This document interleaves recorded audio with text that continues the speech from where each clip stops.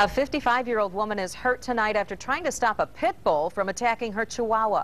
24-hour News 8's Henry Erb is at the live desk with details on this story now. Henry? Lorraine Crandall was bitten several times outside of her home in Bangor in Van Buren County. Her family dog, a 3-year-old Chihuahua, had cuts and broken ribs. Van Buren County Sheriff Dale Gribbler says an adult male pit bull attacked the Chihuahua, and Crandall tried to get the pet out of harm's way and herself was bitten repeatedly. Her husband Thomas reportedly hit the attacking dog with a stick to stop it.